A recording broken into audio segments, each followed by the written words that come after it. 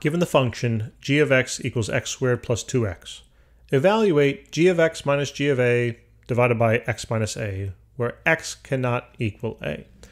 All right, so in this particular context, what we need to do is we need to realize that they gave us a function of x. And what they're asking us, and that's the g function, okay? And they're asking us to then take that function g of x and subtract it from the g function at the location of a. All right? So first thing is that I realize that this g of x is the same as this g of x, right? They're identical. So what that means is that whatever this thing is equal to, namely this, I can basically take this value and plug it on in for my g of x, right? I can basically take that in and plug it in for g of x, okay? Because they're equal to one another. So that's really the first thing I'm going to do, all right? Right after I just rewrite this on out again. So this is going to be x minus a. So for g of x, I just realized that I can plug in this x squared plus 2x. So this is x squared plus 2x, okay?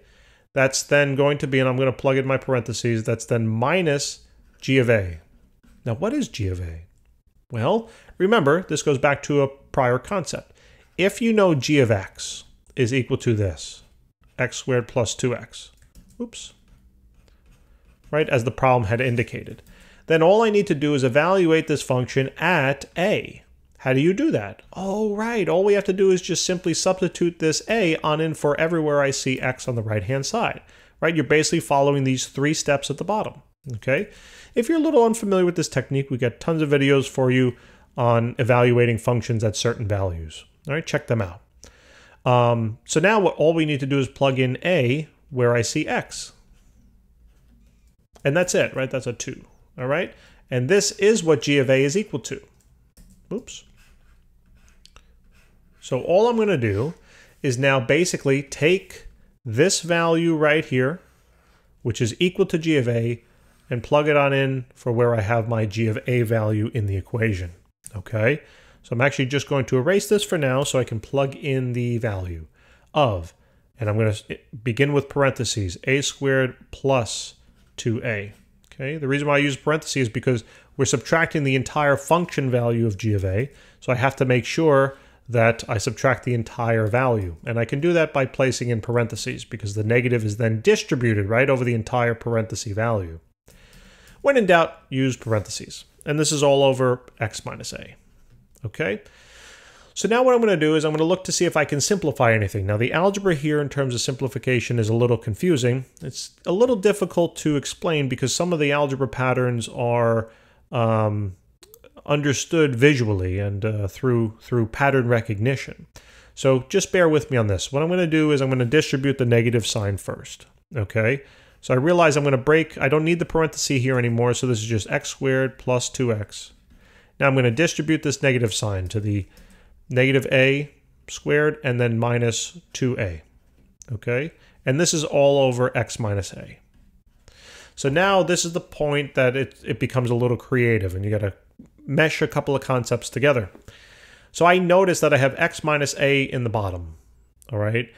What now I'm thinking about is do I have any x minus a factors in the numerator such that if I can factor out an x minus a, I can cancel this denominator. Now it might be possible, it might not be possible, but that's my thought process. Okay? I want to see if I can factor any x minus a's out of the numerator. And once I start thinking about that, a little light bulb goes off, and I start seeing a way I can arrange this such that I can factor out x minus a's. All right, so let me reorganize the numerator. Okay? What I'm going to do is I'm going to put x squared next to negative a squared. Okay? I'm going to do that at the top right. So this is now x squared minus a squared. Okay? And then I'm going to put together the positive 2x and the negative 2a. So I'm going to say positive 2x and negative 2a.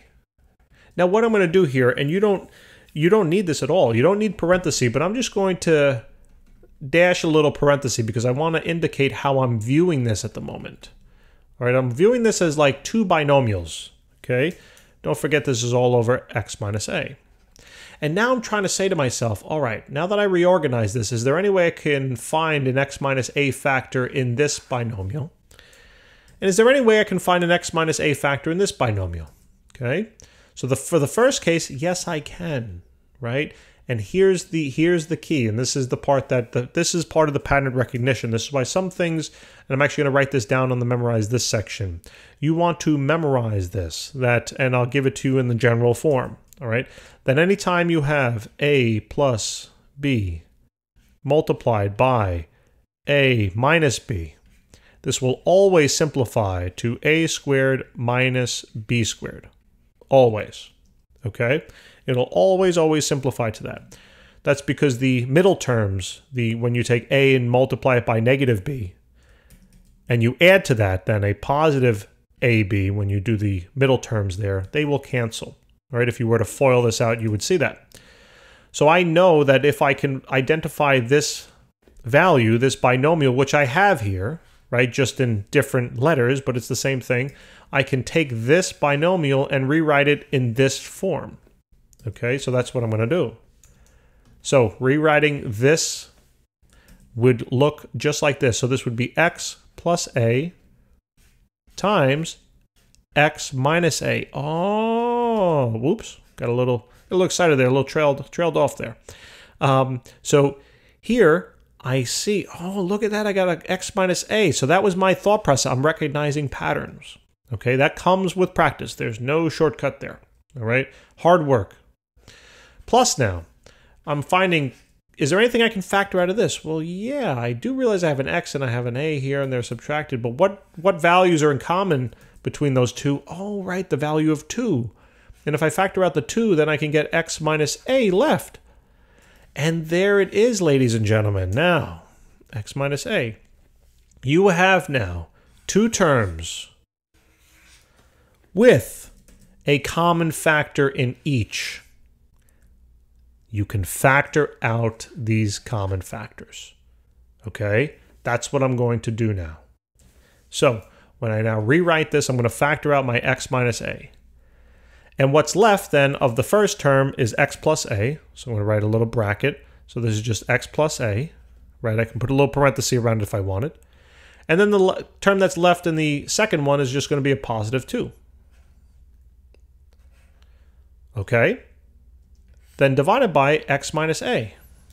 Now the reason why I did this is because I realized that I have this common factor.